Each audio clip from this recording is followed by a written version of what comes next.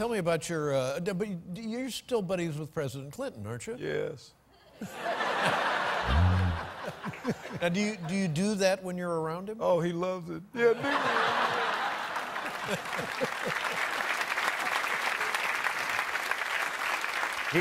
In fact, while we shoot in Baltimore, and he came down there because he had to give a speech. So he asked me if I wanted to come with him, and I said, sure. So he said, well, why don't you just put your car behind the motorcade?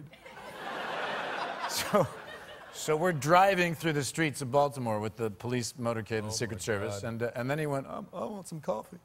I think there's a Starbucks up ahead. so we pulled over to Starbucks. By the way, I think this got more coverage than his speech. We pulled over to Starbucks, and we went inside Starbucks, and the whole place sort of went crazy. The former president of the United States is there, and all he got was like a decaf coffee. Like you're gonna go to Starbucks, get like a frappuccino, you know, or something. Now, was that the end of the evening, or was it just a stop along the way? Oh no, we stopped and we talked to people there. And you know, he loves to talk to people. Hi. He loves to play cards. You know. And you want to play hearts? Hearts, like hearts. Oh yeah. And I think somewhere along the way he must have taken a pill that says, I don't go to bed till there's no one left to talk to.